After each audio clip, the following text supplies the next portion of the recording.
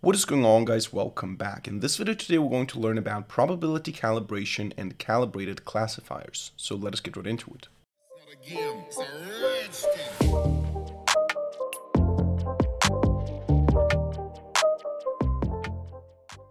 Alright, so we're going to learn about probability calibration and calibrated classifiers in this video today. Now, one thing up front, please excuse my voice. I'm still having a cold and it's going to sound a little bit different than usual, and you might hear an occasional voice crack here and there. I hope you can live with that. So probability calibration is one of these things that a lot of you guys have probably never heard about because it's not a central machine learning topic like hyperparameter tuning or train test splitting that everyone learns about. It's a very specific thing, but also a very useful thing.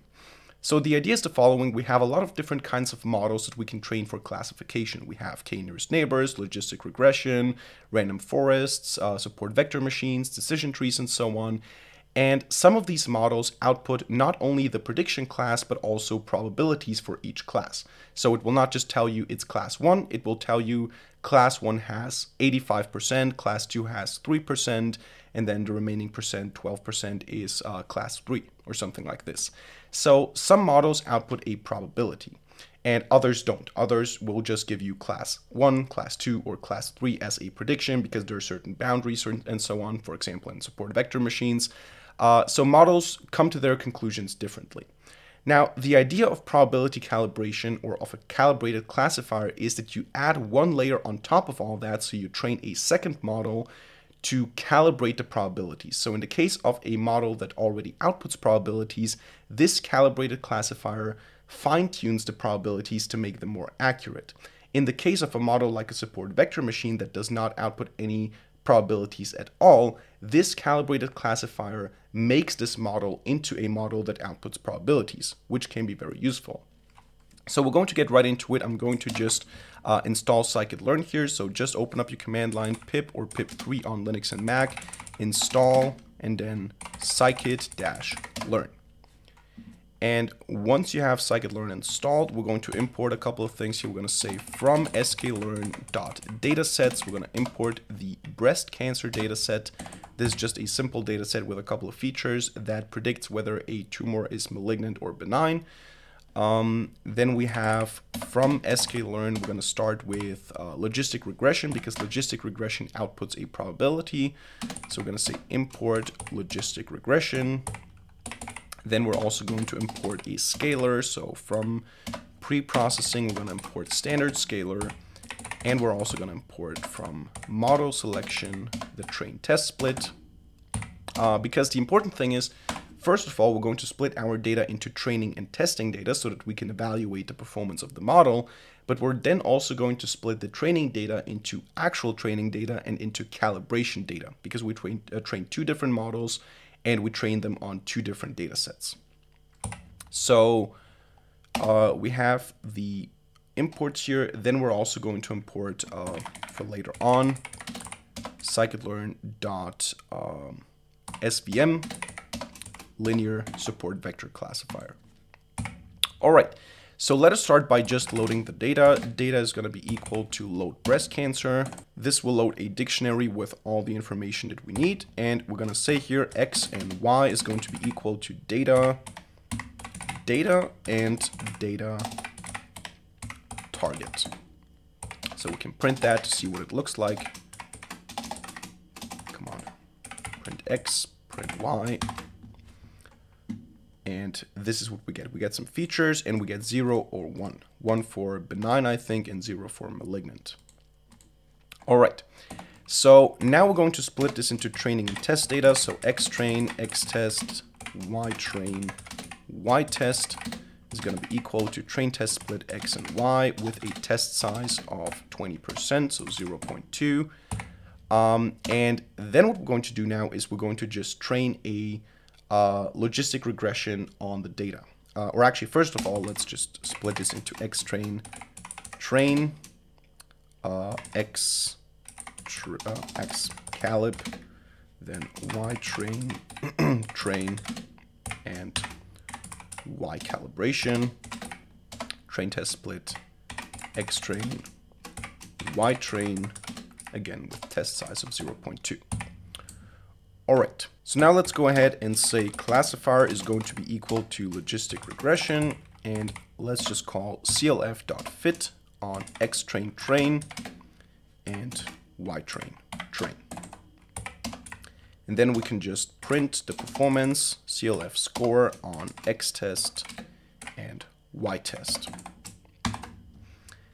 And you can see we get a warning here for the convergence. Doesn't really matter too much, or actually we can say, no, we're going to do that for the SVC. But, oh, I think this is because we didn't scale the data. Let me just scale the data here. X scaled is going to be equal to, scalar is going to be equal to standard scalar, and the scalar is going to fit transform X.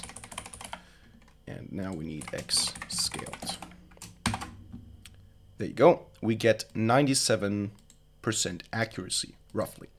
And what you will see here is that when we try to predict something with a classifier, we can do that with predict or with predict prop A, or even log prop A. So with the probabilities or with the prediction itself. So I can go ahead here and say, I want to predict xtest instance 0, so the first one. And I can also call the predict probability function. And what you see is that here I get the class, so the output 1 that I'm predicting, and here I get the probabilities. So it says the probability that the output is 1, that the correct answer is 1, is 96%, and 3% that it's 0. This is what the output means. So what we can do now is we can calibrate this probability to make it more accurate, and this is something that we can also do with models that don't have this at all. So for example, or actually let's first of all calibrate it for the logistic regression. We're going to say here from Scikit-Learn.calibration, we're going to import the calibrated classifier cross-validation, CV, and then we're going to do the following.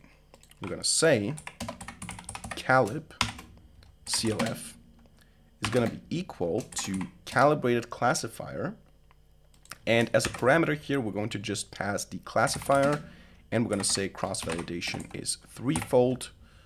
So we're just going to do a threefold cross-validation here, and then we're going to say calibrated classifier fit, and we're going to fit it on the calibration data like this. And then we're going to say calibrated classifier score xtest ytest. And in this case it actually turns out to be worse, but here it's now better. So it's not a guarantee that it will always be better. Sometimes it's not going to change at all. Sometimes it's going to be worse, but actually the interesting use case in my opinion is not to just calibrate a classifier that already has probabilities, but to turn a classifier that just gives you the output into one that outputs probabilities. So what we're going to do here now is we're going to change this to linear SVC. We're going to do the same thing. We're going to evaluate it on xtest and ytest. And you can see we get 94, we get 96, we get 96. There you go. So this is our linear support vector classifier that we're training here, but this classifier doesn't have the method called predict prop A. So I cannot just go ahead and say predict prop A. You can see the only method that I have here is predict. So all I can do is I can get a prediction for an instance, which is going to be 0 in this case, and 1 if I train it again. So it seems to not be super accurate here. At least with this one. Let's maybe go with another one. 5. It says 1, 0. Okay, it seems to change its mind quite frequently. But it doesn't really matter. The important thing is we don't have a predict prop A function. And sometimes you need that for different use cases. Maybe you want to have, you want to display the top probabilities if this is a multi-class problem. Maybe you need it because, for example, for the Lime package, I'm going to make a video about Lime here in a couple of days, which is basically an explainability method. You need to have a model that you can call the predict prop A function of, and you cannot do that for a linear support vector classifier. So what you can do here is you can create, again, a calibrated classifier,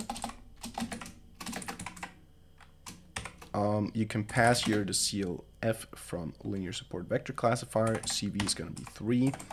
And now we can say calibrated classifier fit X calibration, Y calibration, and then we can score this here. Maybe it's going to be better, maybe not. In this case, it's a little bit worse. But I'm also working with a very small data set here. This is also important. But what we have here now, and this is important, what we have here now is I can call the calibrated CF predict probability function. So I don't just get the output, I don't just get predict, I also get the probabilities. And as I said, in this case it's very insecure. This is also one reason why you might want to have this. If the probabilities are not very obvious, if it's not very one-sided, you might have a low confidence, which you cannot really see in an ordinary support vector classifier because the support vector classifier just tells you it's 1 or 0. And here now we get a probability, we get a likelihood, we get a confidence. And as I said, for certain other packages or other methods, you need to have a model that can output probabilities. So that's it for today's video. I hope you enjoyed it and hope you learned something. If so, let me know by hitting the like button and leaving a comment in the comment section down below. And of course, don't forget to subscribe to this channel and hit the notification bell to not miss a single future video for free. Other than that, thank you much for watching, see you in the next video, and bye.